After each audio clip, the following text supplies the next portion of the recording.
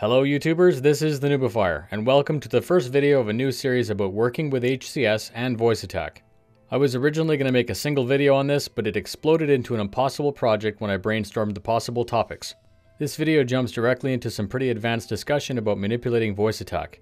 If you've never heard about voice attack, and you're interested in starting with an overview, please follow the link that's on the screen now. This video series is going to help you understand how the functions work, so that you can update, troubleshoot, and edit them yourself. So let's begin. Today's topic is cheating when voice training fails.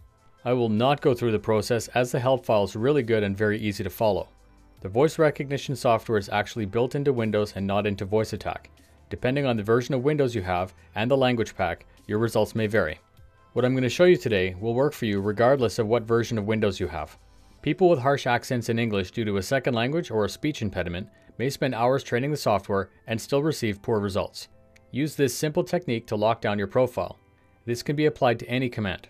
Voice attack will only execute commands it can attribute to its profile. If you were trying to say lock missiles, but the program always thought you were saying look missile because of a speech impediment or accent, nothing would happen.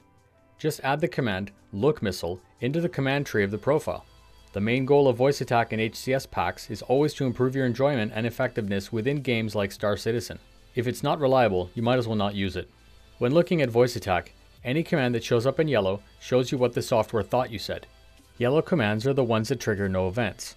They're disregarded because the software doesn't see a command in the profile that's close to what was said.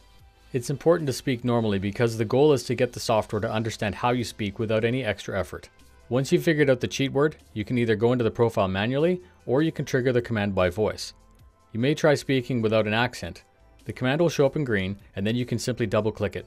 Once you can see the command within the profile, you can simply add a semicolon and the new trigger command that works based on your voice.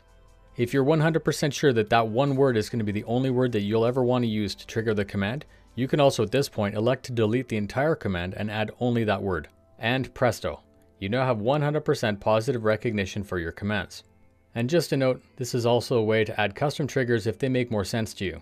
Personally, I say send it to fire missile and decoy to release countermeasures.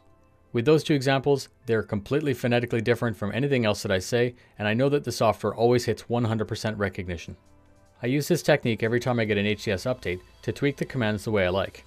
I really hope this video helps anyone who's had difficulty with training voice attack in the past. Please make suggestions in the comments for other things that you'd like me to cover. My goal is to grow my channel, and I can't do that without the help of citizens like you. Please subscribe for future content and to help me get the word out about Star Citizen. Stay safe, and I'll see you in the verse.